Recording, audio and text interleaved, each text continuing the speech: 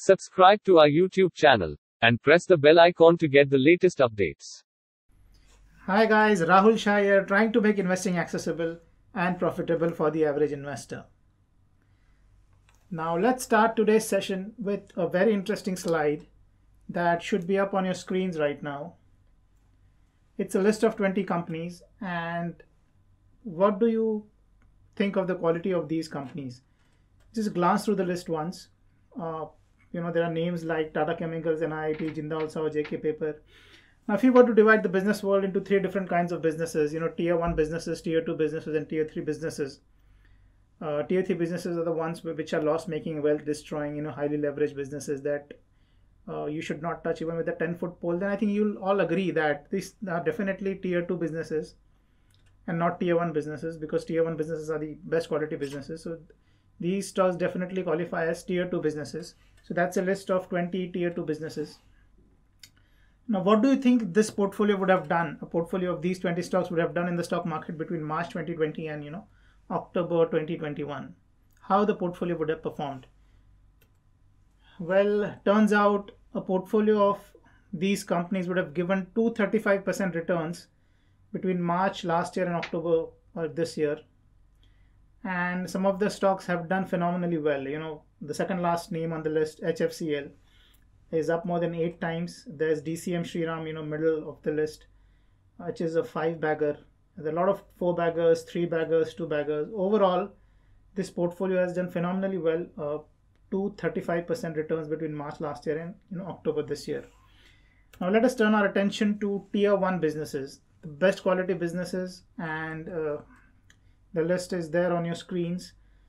Stocks like Page Industries, GMM Pfaudler, Asian Paints, Pidilite, Relaxo, Dabur, Jubilant Foodworks, Hindustan Unilever, HDFC Life Insurance, quality companies, top tier businesses, companies that you would be proud to recommend to your friends, families, companies which have given great shareholder returns over the years. Definitely a tier 1 portfolio of stocks.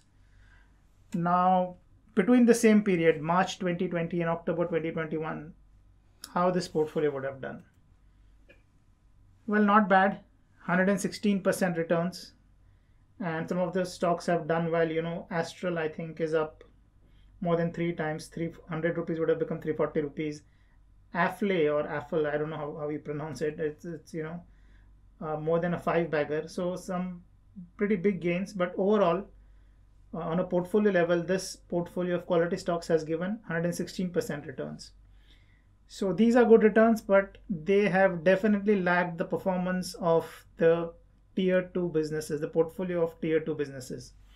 Why this has happened? Why is it that over the last year and a half, tier 2 businesses have done well than the top tier businesses?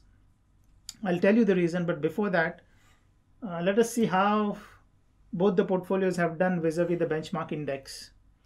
So if you look at the performance of these portfolios vis-a-vis the Sensex is up 101% in the same period, and both these portfolios have ended up outperforming the benchmark index. However, if you had not invested in the quality portfolio, the top tier business, and if you would put your money in an index fund, you wouldn't have been disappointed a lot, because the performance gap between top tier business and the Sensex is not, the gap is not very large, only 15% gap, which I think is acceptable. However, the low PE business has really outshone all the other two portfolios. It has given a mind-boggling return of 235%, a massive outperformance.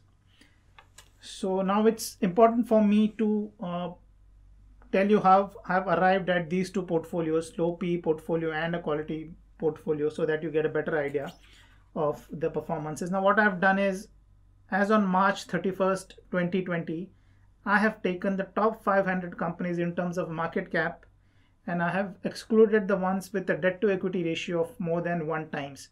I wanted to have companies with strong balance sheet, so I have included only those companies from the 500 top companies which have a debt to equity ratio of less than 1 times.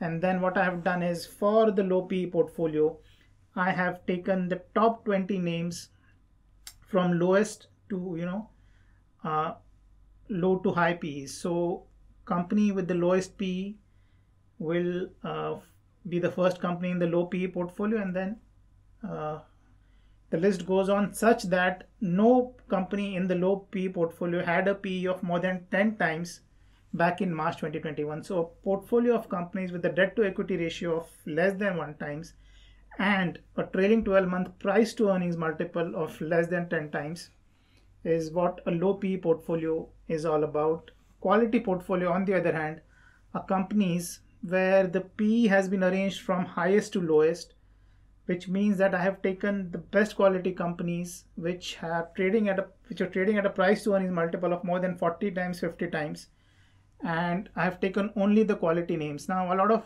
the uh, quite a few of the names when you arrange, when you make a list of high PE stocks for companies which were cyclical or companies where the PE was high because of one times earnings bump. So I have excluded those companies and ensured that the quality portfolio consisted of companies only with quality names. So that's how I've made the two portfolios.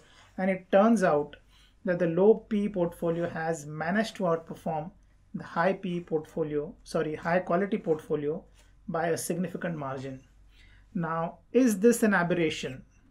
Why is this happened? Logically, or the common thinking in the market out there is you should always invest in a quality portfolio, you should always buy quality stocks.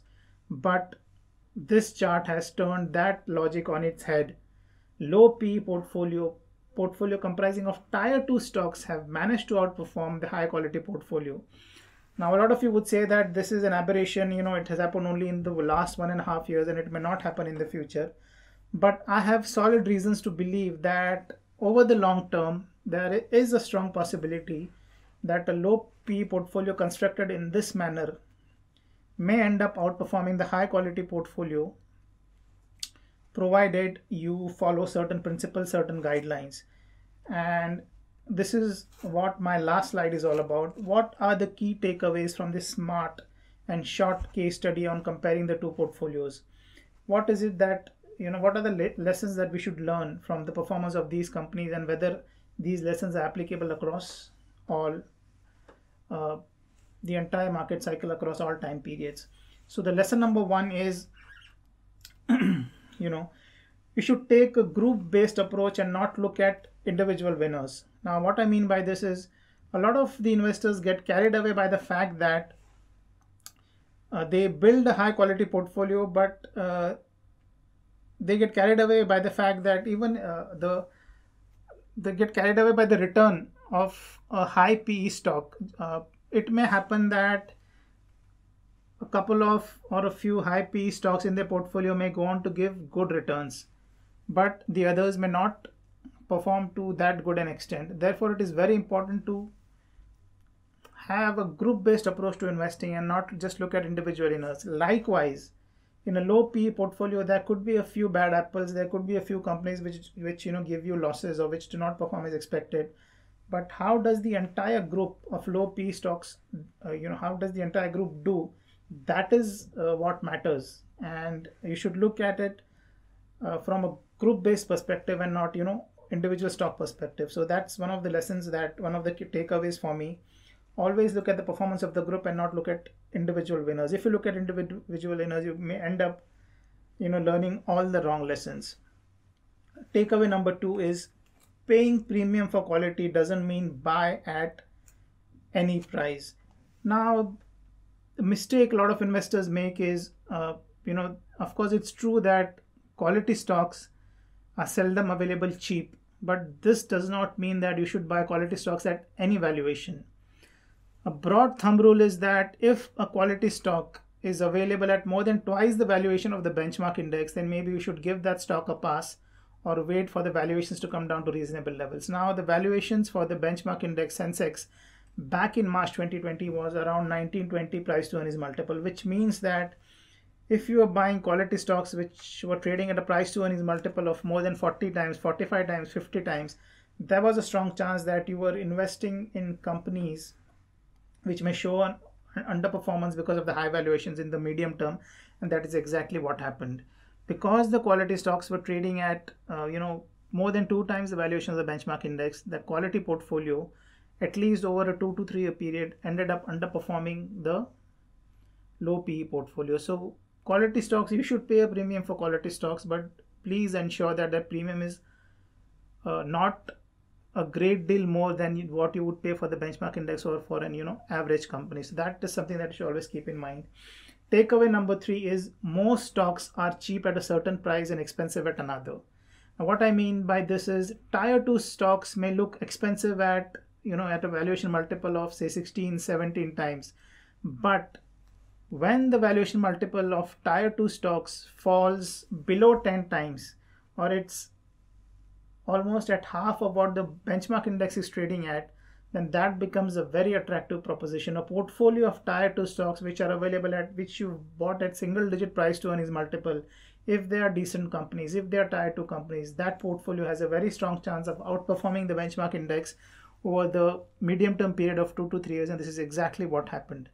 So a tier 2 stock may not be as in terms of quality as good as a top quality stock, but if it falls to very attractive valuations, then that's giving the stock an opportunity to do well, to outperform the good quality stock from a 2 to 3 year perspective. So you should keep that point in mind as well. So that was the third takeaway. Now another takeaway, or the takeaway number 4, is that in the short run, it is the PE re-rating that matters more than the earnings growth. Over the long term, it is the earnings growth that matters more than the PE re-rating. Now, the one very important point of differentiation between tier 2 companies and top tier companies is that the intrinsic value of tier 2 companies, it either remains constant or it grows at a very slow rate. So if a tier 2 company is available, has an intrinsic value of rupees 100, that 100 would become 110, 120 over a 5 year period, or it may remain at 100 for a significant amount of time. So idea for the approach that you should take while investing in low PE stock is that you should buy it at rupees 50 or lower and then sell it at rupees 100. We should not, once the stock reaches 100, you should not try and stay into the stock for long, because by its very nature, tier 2 companies are companies which do not increase their intrinsic value at a high rate.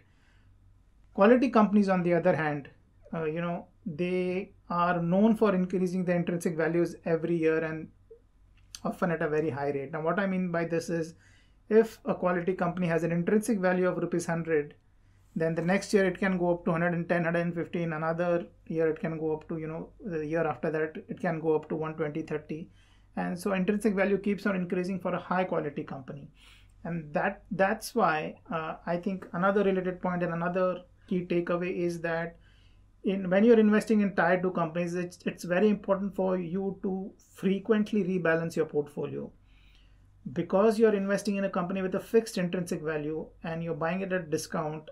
Once the gap has narrowed, or once the discount has gone, you should move out of that company and get into another low PE company. Quality company, on the other hand, quality portfolio, you should consistently monitor it and see that the intrinsic value is increasing every year, and the quality is remaining intact. Quality companies are known for the competitive advantages and the growth rates. So you have to monitor the growth rate and ensure that the moat, or the competitive advantage that a quality company has, is either being maintained, or it's growing at the earnings are growing at a good pace. So there are different ways of monitoring the performance of these two portfolios. Low PE portfolio, you have to frequently rebalance. If you're investing in a quality portfolio, you have to continuously monitor the portfolio for ensuring that the quality is being sustained, the moat is being sustained, and it's also growing at a good enough pace. So those were some of my takeaways from this smart and short, smart and sweet case study of low PE portfolio and a quality PE portfolio. Now, which of the approaches one should follow? I think to each his own. Some people are of the opinion that they should follow the low PE approach, while other people of the opinion that they should stick to high quality companies. I think both approaches are fine as long as you are following the as long as you're keeping certain rules in mind, the rules that I just highlighted in the key takeaway section of this today's presentation. You can invest, you can put together a portfolio of high quality companies, but ensure that you do not pay too much for such companies. As long as you're paying a reasonable premium and not paying a very high premium, you will end up doing well in a high quality portfolio over the long term. Of course, you have to ensure that you're buying a quality stock. It should not be a tier 2 company masquerading as a tier 1 company. Likewise, for low PE portfolio, it should not be that it's a tier 3 company masquerading as a tier 2 company. As long as you are investing in stocks which satisfy the parameters for each of these groups, you're keeping the valuations in mind, and you're frequently rebalancing the low PE portfolio and frequently monitoring the quality portfolio, I think you should do well over the long term. So it's the choice is entirely yours. I personally have a soft corner for the low PE approach because I think that's easier to follow and easier to operate with. But there's no harm in following the high quality portfolio approach as well. So I'll leave it to you, the final decision. So that's all from me today. But before I go, do not forget to subscribe, like, comment, and share this video. Your feedback is very, very important to us. It helps us bring better quality content to you. So do keep the feedback coming, and I'll see you again next time. Thank you so much. Our new research uncovers some shocking truths behind today's hottest investment opportunity: electric vehicles. Don't invest your money in EV stocks before seeing our research. Click here to sign up for our special event to know it all for free.